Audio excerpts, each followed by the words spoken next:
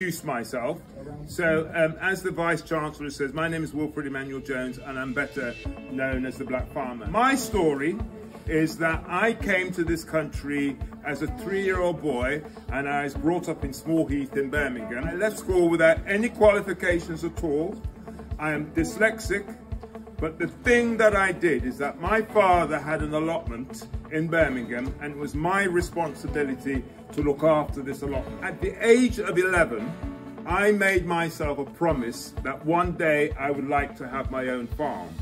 What I say to young people is this: dream early, because it took me 30 fucking years to get this farm.